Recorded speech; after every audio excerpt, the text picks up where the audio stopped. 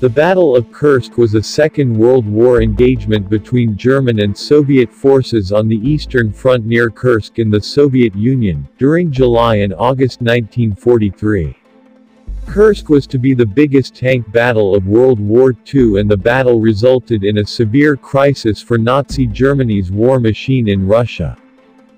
A successful German offensive had obvious military consequences for the Germans. However, they also hoped to force through a political one. After Kursk, the Germans in the east were on the defensive.